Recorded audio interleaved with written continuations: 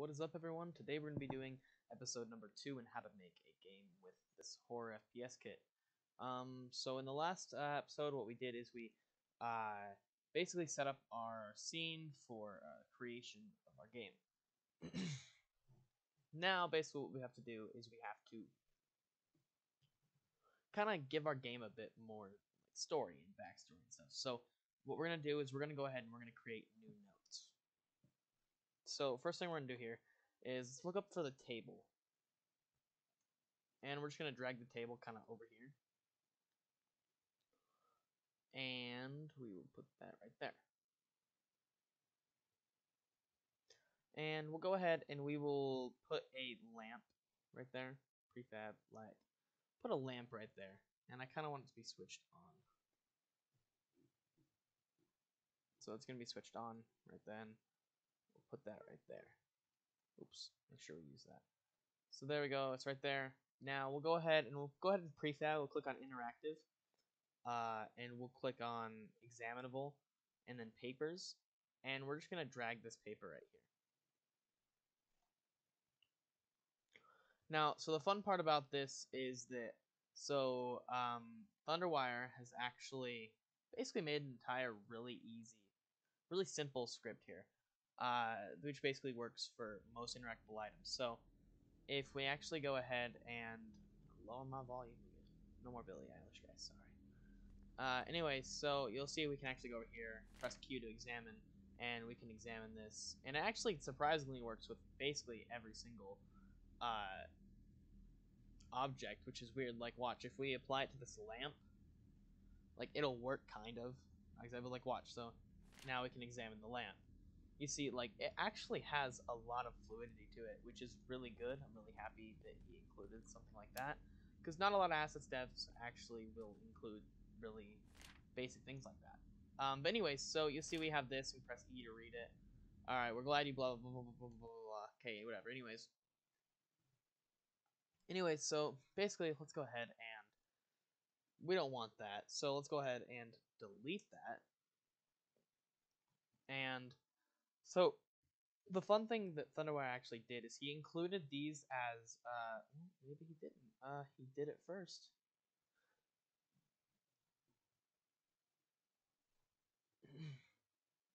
Where is it? I know he used to. I'm not sure if they are anymore. There it is. So he actually included this little thingy here, which has the material textures, and it has them as PSDs. Ignore that. That's from my game. I don't know why it's in here. That's also from my game. I don't know why it's in there. But, actually, oh, I should have kept that. Anyways, so anyways, if you actually have Photoshop, you can double click here like this, and it'll actually say you don't have the fonts, whatever, which we don't need to resolve that for now. But basically we're just gonna disable that there, and that, and that. No, not that actually. We kind of need that one. But anyways, basically we have this entire like cool thing here. So let's start off by making our note. I'm using Photoshop. I'm not sure if it'll work with GIMP, but no, Photoshop does. So I'll actually include. No, I won't. I can't legally. I don't know. You guys will have to figure something out. But I'll go ahead and I'm gonna select this kind of thingy here. Actually, Thunderwire includes these PSDs here, which are actually really helpful. Which you'll see if I go ahead and enable my display capture instead of my window capture here. You'll see that you can open these up inside of this, and you'll see there's just a lot of edits you can do. I wrote a letter to Jeff, telling him I can't wait to rest upon my I don't even know. So anyway, so basically now we'll just go ahead and we'll find this paper A4 material, which I don't know. But instead, what we'll do is we'll just go ahead and drag our paper like that. And then we'll just have to, so we'll have to basically,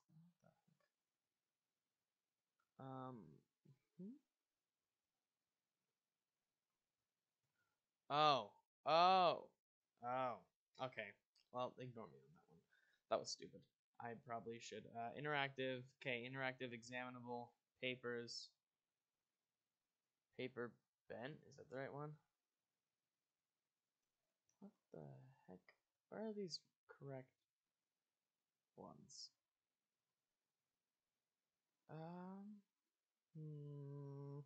Where are they?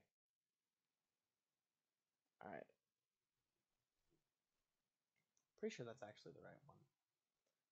So, must have deleted the what's it called on accident?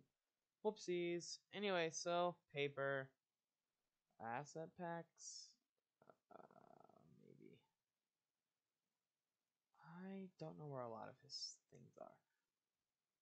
No, we'll just press circle here and search for our paper. Paper text copy. Yeah, there we go. So now we have this here, which we are going to put this to 0, and then to 0 again. And then we'll just flip that like that. And now we have a little note. So we'll go ahead and save that. Now we can run over here. Can run over here. Oh, look at that, a note. But you'll see it's actually going to flip on that side. So we'll have to fix that real quick, actually. So it's going to, what's the word for it? Let's set that to 180 degrees. So it's gonna flip it like this when it says face rotation here. So we'll just go ahead and set the Y to 180, and it should work perfectly. Pretty sure, anyways. If not, let's fix it a bit more. So you see, yeah, there we go, like that. Let's go ahead and maximize the game real quick. So now, you'll see it doesn't say anything though. Like it doesn't like say what we want it to. Dear Jeff, I find you as beautiful as the day I met you, sir. I long for the day when I shall rest my head upon thy ear. Don't question. I don't even know. If we go over here, let's just go ahead and the best way I found to do this is to just copy like that. Go back into Unity and say, Dear Jeff, comma, enter, and then we'll just put that there. And then just basically you just like look at it, and so then you just put the indents, or not indents, you want to put the enters. You want to basically create a new line where it looks like they need it. So the day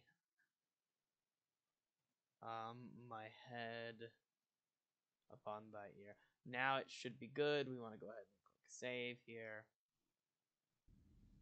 And we will go over here, and now we can examine. We press E to read. Dear Jeff, I find you as beautiful as the well, I'm not going to read that every single time. Okay, anyways. Yep. Anyways, there we go. So now that is basically all you have to do to create a new note inside of it. And this actually works for everything, including postcards or any examinable object. And I'll actually just show you guys what I mean kind of here. Like if you go ahead and create a small cube, like let's create a little robot here. Let's create a little robot with, we'll use Pro Builder. So go ahead and click Pro Builder here. We're just gonna use the Unity engine, I don't care. Okay, we're gonna use the modeling type system in Unity here. So we're gonna create a cube here. Press F. We'll go ahead and make sure our scroll speed is a little bit lower. So then I'm gonna create a little body here. Duplicate that. That'll be his little neck.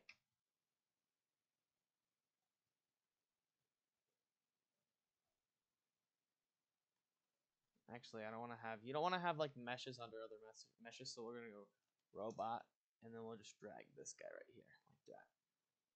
Then, a lot of times when you have meshes under other meshes, it'll kind of break. So then we'll just have kind of like that, except like that. We just want to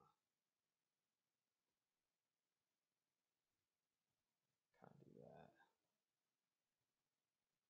Maybe a little less.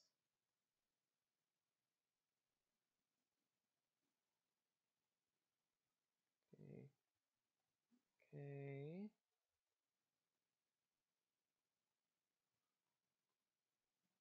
Okay, there we go. Let's do that for now. And then I'll just duplicate that. I'm not a fan of Pro Builder, if you haven't been able to tell.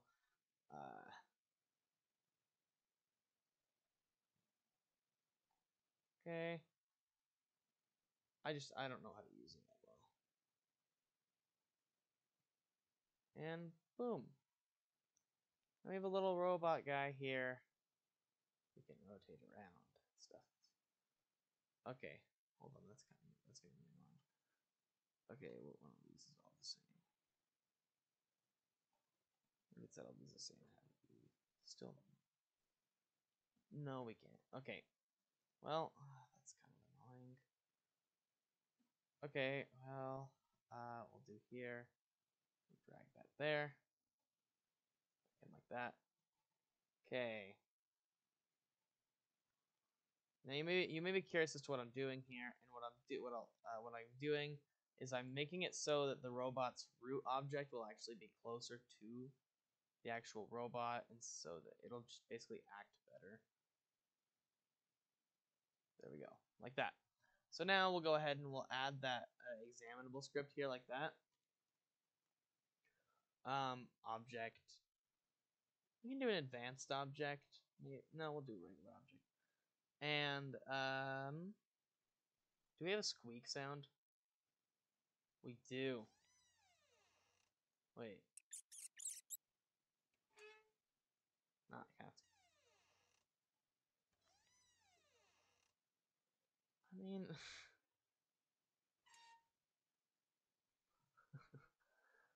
that's not what I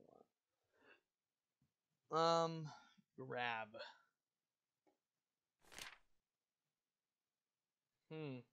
Pick up.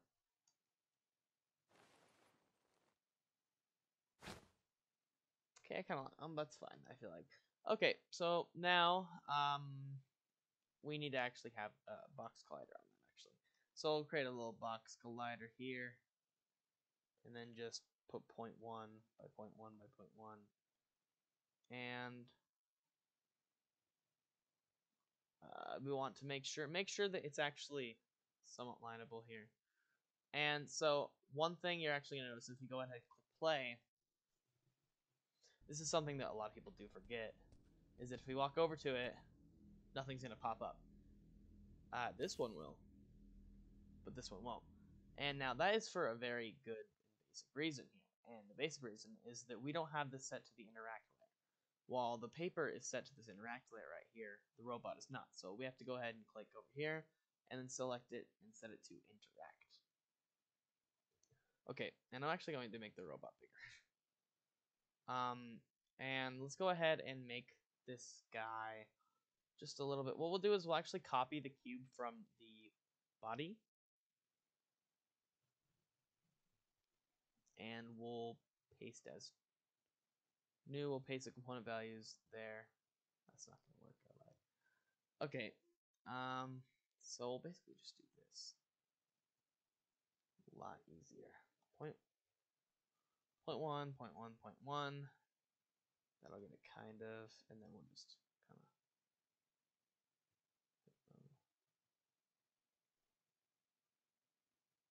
Okay, whatever. Anyways, yeah. I would recommend modeling in Blender because we can't really do a lot here. So then now if we go over, it'll actually show examine, and we have our little robot dude now. We can examine him, put him down, examine, put him down, examine note, put him down, examine the robot. Although you'll notice that he does a little bit of a flip there. That's just because it's set to 90. We'll just go ahead and set it to 0. And then, there we go, like that. So now, make sure you just set that back to 0 like that. And yeah, that is basically all you have to do for interactable objects. You can make anything in the world interactable, which is really fun. Literally anything you can make this world watch, I'll show you what I mean. You can literally make anything in this world interactable. Like, watch, I'll show you what I mean here. You can anything at all. Even the level. Maybe. Let's see what happens.